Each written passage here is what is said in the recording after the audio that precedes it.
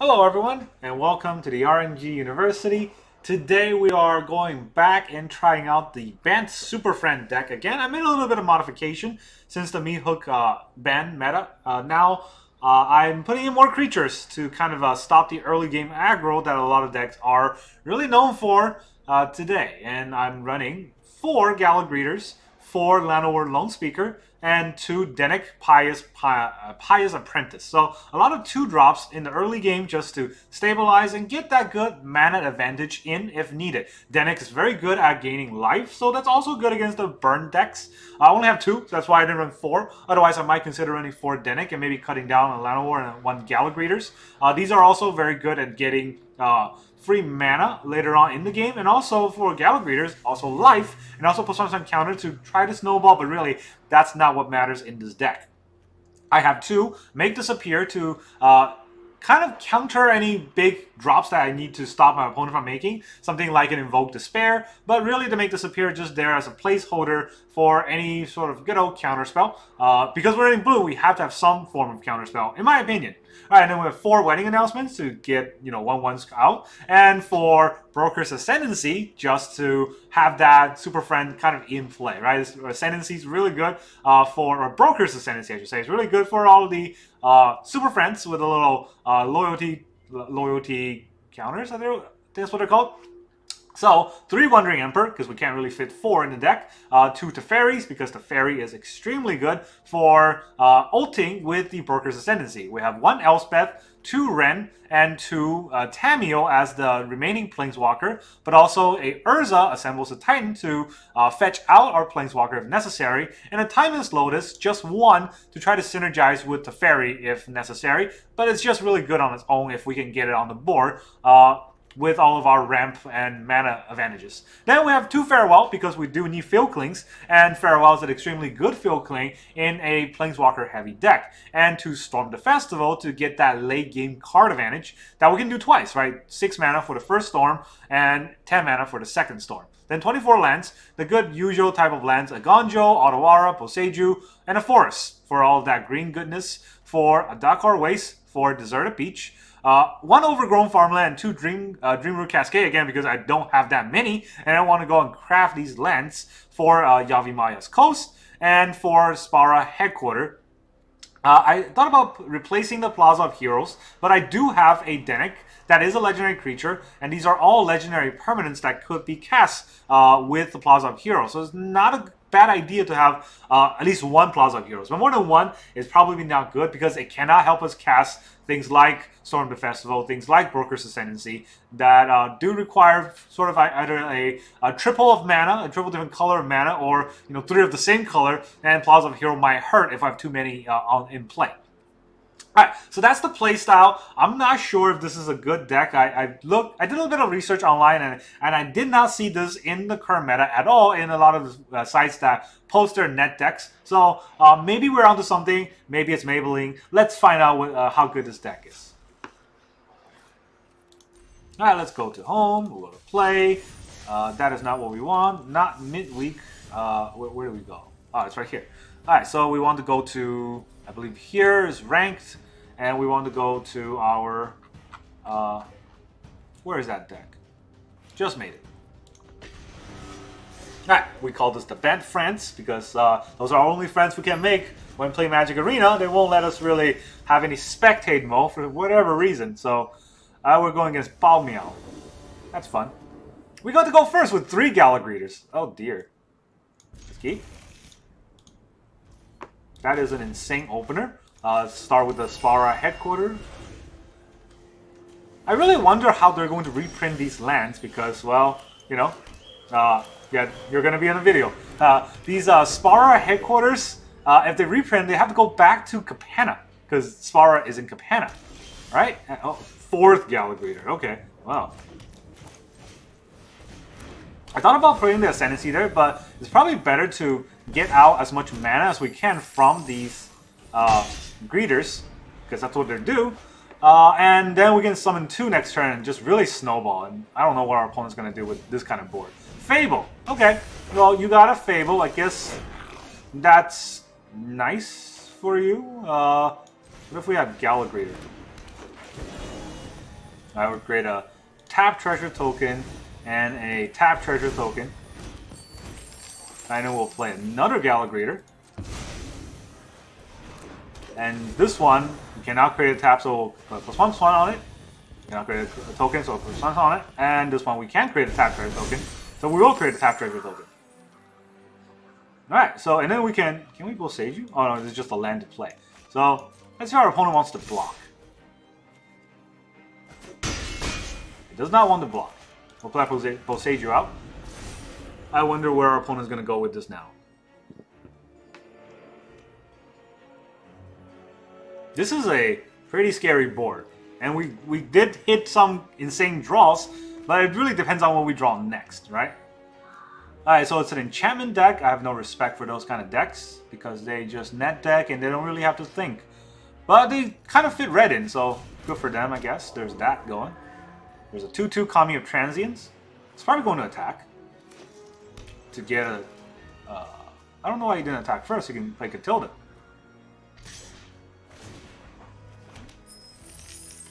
Treasure token. We have 3. You only have 1. We're winning that treasure war. Second Kami. We now have another Spara headquarter. I think we might want to cycle this. So let us just play our Broker's Ascendancy. They tapped themselves out, so we will. Yeah, what if we don't attack?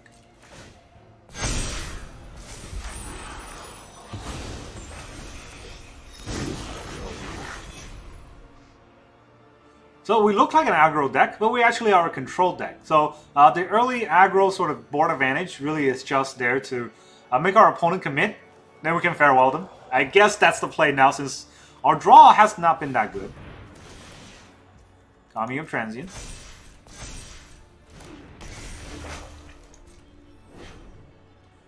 We can take some damage too. Galagrator can also gain life. Alright. You do you.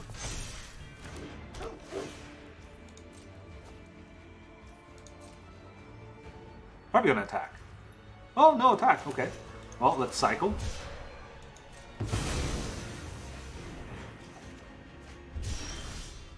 The longer the game goes, the better it is for us because our deck snowballs. Unfortunately, though, we're not drawing very well. We're drawing a decent amount, but the draws that we're making are kind of questionable.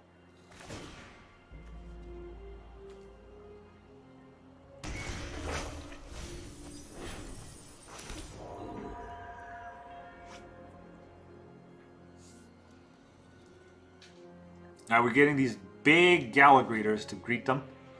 They're growing by 2 every turn, so if they want to attack us, at least we have good blockers. And once our Galagrator is exhausted, then we have a farewell for them. Hopefully we draw lands though, because... yeah.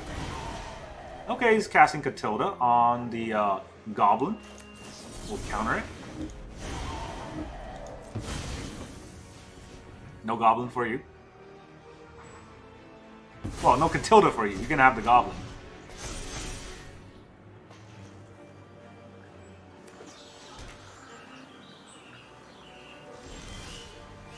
Altawara. Probably have to play it though. But there is an idea in casting the Altawara, or using the Altawara on our Galagrator just so we have another creature in play. But that's probably dumb. We'll grow by 2. Our opponent grows by 1. Unless they play 2 spells.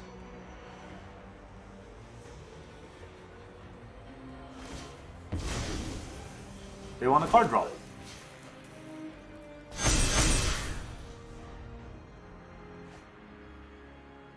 This is what happened when none of us have a good field clean card, and everyone's just trying to card draw themselves to death. I don't have that much card draw in the deck though, so that is questionable. Unfortunately, we spent the treasures and then did not use the treasure on anything good. Really just to give an additional card draw that one turn.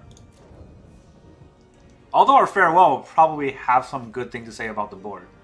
But we do have to exile all enchantments as well, since we have a lot of enchantments as creatures. And they're getting a heck load of card advantage on us. Look at that, 46 to 35. So that card advantage is probably going to snowball out of control against us, unfortunately.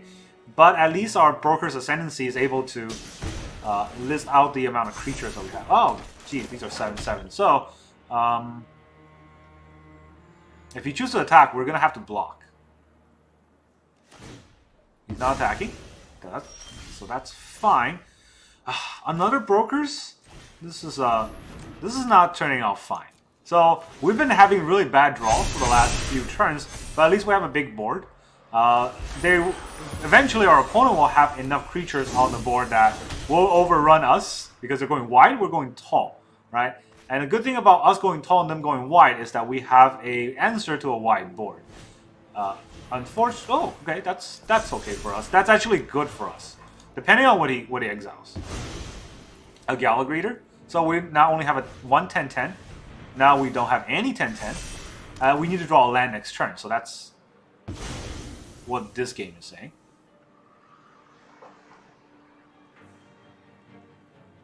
But if he wants to attack, we will trade. It is not good for us to trade, but it is... Okay, so now we are not even trading.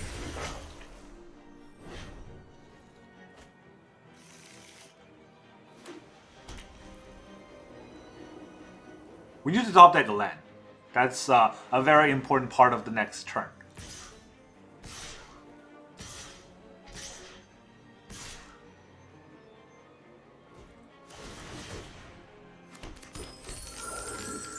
Also, if they have a counter spell, I think we just lose. Oh well, they're not running. They're not running black, so there's no need for that. There's 10, 11, 12, 13, 14, 15, 16, 17, 18. We will die if we don't block both of them, so we'll have to. Ow, ow, ow, ow, ow. That really hurts, guys. You shouldn't do that. You shouldn't do that to a fellow Magic player. What's wrong with you? Catilda, the down heart, okay. A 14-14. We need to top deck a land. We do, so... Alright, I guess now the choice is, are we going to take out enchantments as well and take our own Broker's Ascendancy? We do get our Gallagher back. So, there is a call for that. I guess we will have to do that. So, everything gone. None of that, none of that, none of any of your cards, but we get our Gallagher's. Let us greed. Okay, you draw a card. But that's gone too.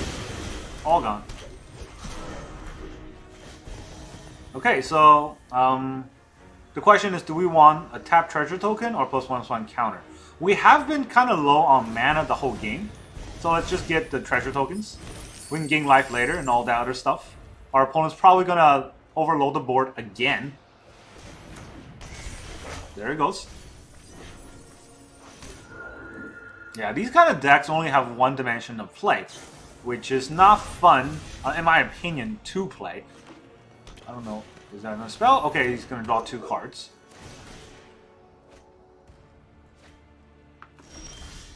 And we get a land. So, yep. Do I even want to play this land? I don't really have any pitch. So, that's what happens to a lot of these games. You know.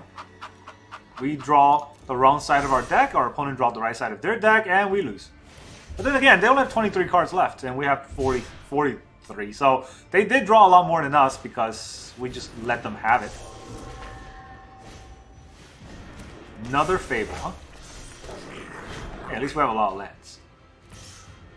We'll take whatever attack they're going to dish on us. No reason to give up our Gallagher. And all we draw are lands, so time to quit. GG. That was not fun. That was really frustrating because I think we lost to, not to our opponent's play or even to their deck. We just lost to our deck. Our deck decided we need to draw 4 Gallagher's and every single one of our lands rather than any of the Planeswalker or Storm the Festival. And if that happens, I don't think we can ever win. Because remember, we're a Bant Superfriend deck. The little critters in the beginning is just to help us ramp out. Are we playing against the Pedals? The Pedro. Pedro de Ledro, or whatever his name is. My opponent goes first. I have no 2 drops, but we have a 3 drop, so You should mulligan for 2 drops in this deck. Alright, we're gonna keep 6. I guess we'll put back a Altawara. Yeah, we'll put back an Altawara. All of these cards, they're iffy because it really depends on what our opponent plays, but we do need to have 2 drop for Denik. Let's just make this appear. Okay, it's not. It's a zombie deck. What? Yeah, it's a zombie deck. I'm not really that afraid. Let's put out the Gallagher first.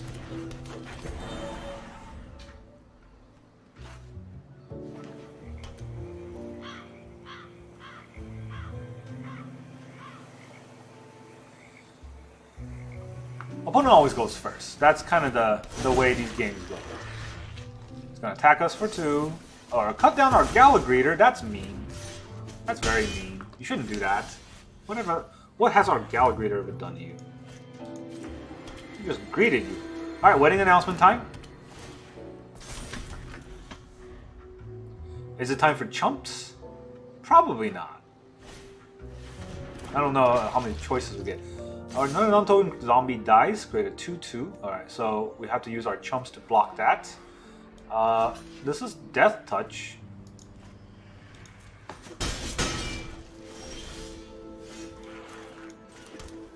Okay, so now we could play the Emperor and exile his Tainted Adversary, or exile his Blade Stitch Scab, or we can put out a Denik and gain some life. I think it's better to have the Emperor.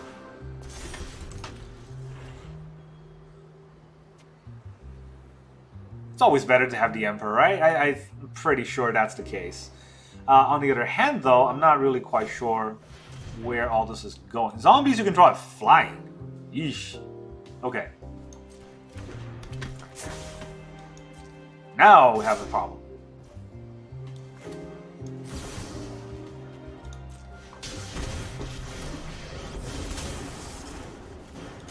I'm not overconfident.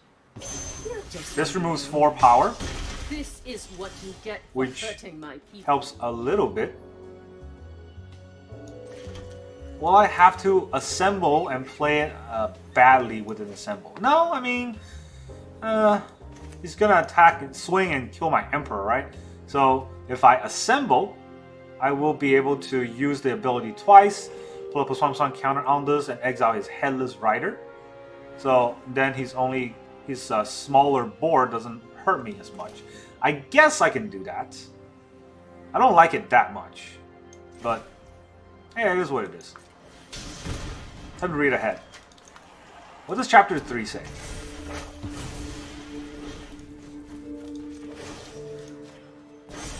Honestly, I can also put another +1/+1 counter on it. No, that's probably bad. I need to gain some life because I am dying. Back to wandering. My judgment is final.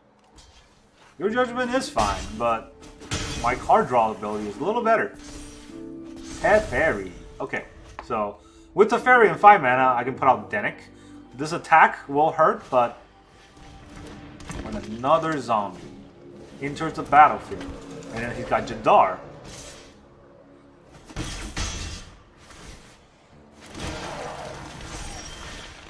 Oh, geez, thankfully we drew the right card. So let's go for a damage first. Does he want to block? No.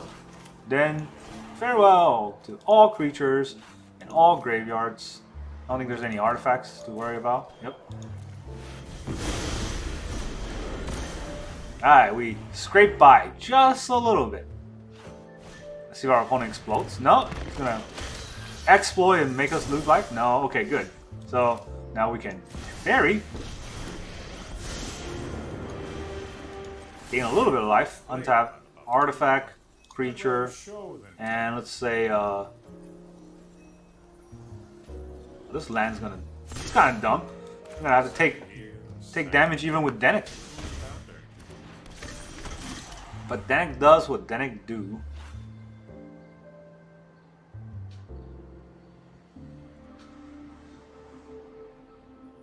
Slowly gain back life with Teferi, and if he kills Denik, at least he can't kill Teferi in the same turn, I don't think. So yeah, we need our Planeswalkers in the deck to really do stuff. But this time, we did not draw any ramp. Right? We drew a Gallagher, I guess. It just died. If you attack, I'm gonna block. I don't care about Denik. I care about that life.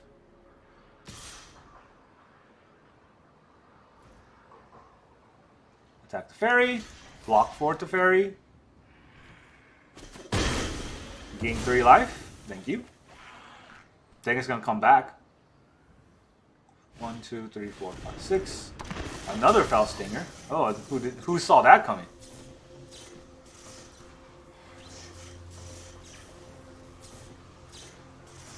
You should probably exploit and try to get lands. Playing off 3 lands is not very good. Yep.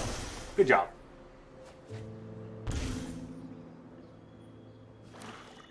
There's your 4th land.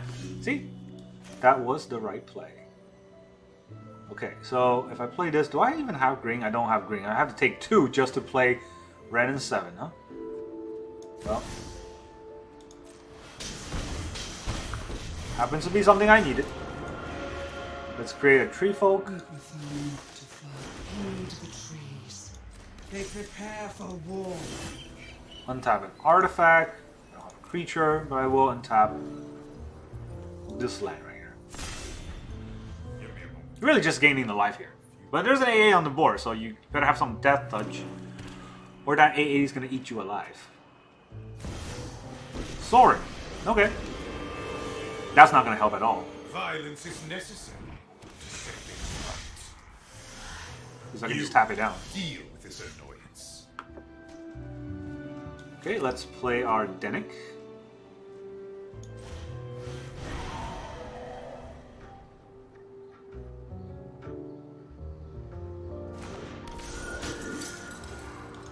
That way, when we +4, we might get some clue. 1 land, no clue. Ah, that's unfortunate. Okay, we can drop our land here. And now we will...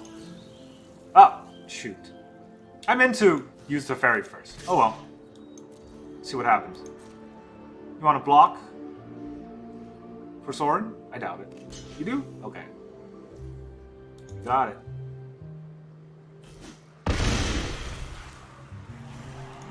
Then Teferi will do his thing. Untap an artifact, I don't have that. Untap a creature, I do have that. Untap a land, I have that.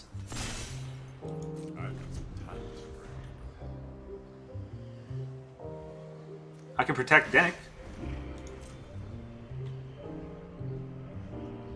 Tap 4 last turn to draw a card this turn. I'm not sure how good that is. Could be Invoke. Could be Invoke. It's not. It's Takenuma. Costs 4 to use that ability, and then he will have 1 mana left, and I already exiled most of his stuff, so... I don't know what this deck was supposed to do. But whatever it's supposed to do is not doing it very well. Gonna bring back Champion of Perish? Just to be able to play it? I guess that's the thing. I'm not gonna judge. Although I'm secretly judging. But I'm not gonna judge. Well, thanks for the clue. I'm gonna crack that. Play a land, okay. Pass turn. Activate ability. Lone Speaker. Cycle. Wandering Emperor. Very good. Alright, let's get the Teferi ult out of the way. This game is pretty much over once Teferi ults. And we will Denik attack. Attack you for 9. Now you're a 6. Let us draw some lands. 1 land, 2 land. Oh, that's not a land. Okay, so we will put the Spar Headquarter out. We'll put out the Land War Lone Speaker. How many do I have? 1, 2, 3, 4, 5, 6. 1, 2, 3, 4, 5, 6, 7, 8, 9, 10. We will have 10 mana next turn, so we don't need to put the second Lone Speaker out. We get a free card draw for the Teferi emblem. And now we're going to have 23 cards to their 43. I don't know how I can come back from this. But opponent's going to try. Not exploiting. Not doing anything. Just gonna go to my turn. Alright, well. It goes to my turn. I can storm the festival now. I will do just that. Response.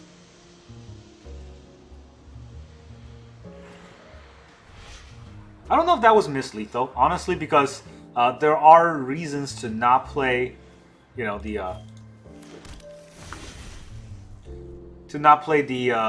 Storm's Festival and just attack with Emperor in hand. That could be a good effect, but I think it's better to just attack like this. Right, he can block with the Fell Stinger to kill our 10-10. If he wants to do that, we can make another 10-10. He has to block. We're not trampling, but we can keep making these because of Broker's Ascendancy. We're not getting a lot of interaction cards, which, you know, is what makes the fairy token or emblem so good. But we have Wandering Emperor. That's pretty much going to lock down the game anyways. And there we go. Opponent quits, we win the game. That's tell you the power of the Bant Superfriend is to have your Superfriend, you know, in your hand or in play. Which that first game was just four. What is it called? Gala Greeters and nothing else. The bane of my Capenna's existence was Gala Greeters. A stupid box topper. I don't know if it's a good card or a bad card. I've seen it being used very effectively, but it really comes up to, you know, what comes afterwards. Alright, we get to go first. We got Spara into Yavimaya Coast into Deserted Beach. I think that's a good play, depending on our opponent's hand.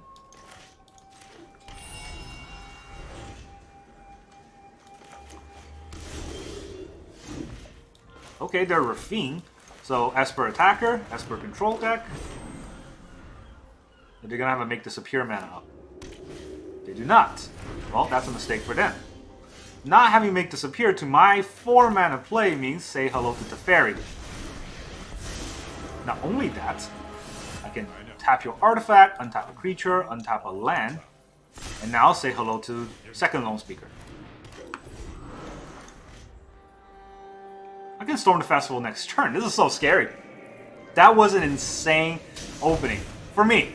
For our opponent, it's basically a joke. Alright, so I guess we'll auto Aura. And we'll storm the festival.